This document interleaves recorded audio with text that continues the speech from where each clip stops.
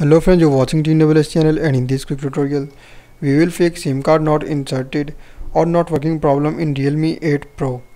So before just starting video, don't forget to subscribe and also press the bell icon for my latest videos. So if you are facing SIM card not inserted or not working problem or network not working problem in Realme 8 Pro, simply first of all you just need to go to settings and then go to SIM card settings and just follow every single step as I'm showing you in this video, and hope so this will fix your problem.